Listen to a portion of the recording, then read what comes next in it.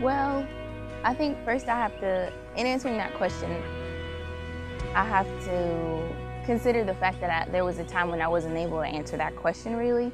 Just because I grew up in the church, I went to Christian school from, you know, really the time I was a toddler until high school through ninth grade.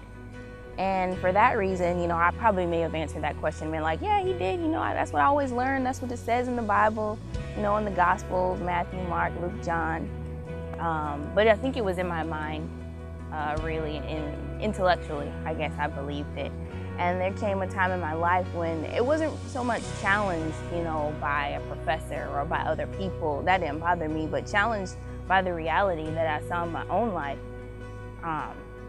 Because there was a time when I was bound by some things and I wanted to, be the good Christian girl, and I wanted to please Jesus. I just didn't really know how.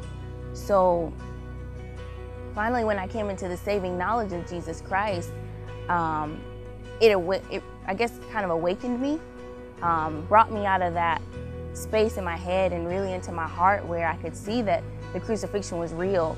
And I suppose the evidence that I see working in my life now is having the authority.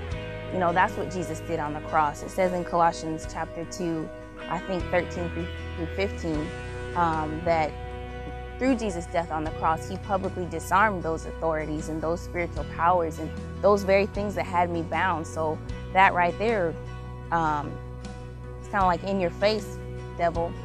I have the authority to beat these things. And then at the same time, the victory to overcome it and not go back to it, and like going back to the cross, dying daily in a sense, but then also being raised to life daily, and being able to go to the cross and gain that perspective of having Jesus' power and having Jesus' love and his authority and his victory. And in that I can walk out, my daily life and face down the enemy and adversity when it comes my way.